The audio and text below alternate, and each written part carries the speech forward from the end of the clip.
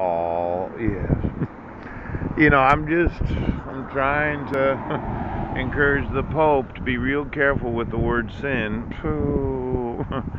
You know, it's not that Jesus died and then he got raised from the dead and he's sitting there looking at the Pope of Catholicism asking himself, Francis,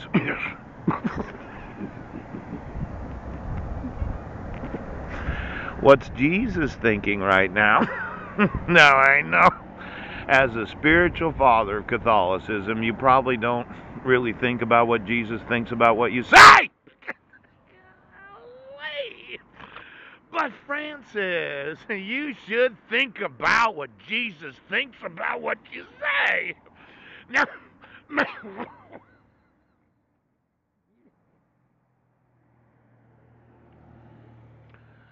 now I know you're there as a spiritual father of Catholicism, and you're having a little talk with this Michael, whomever he is. Yes.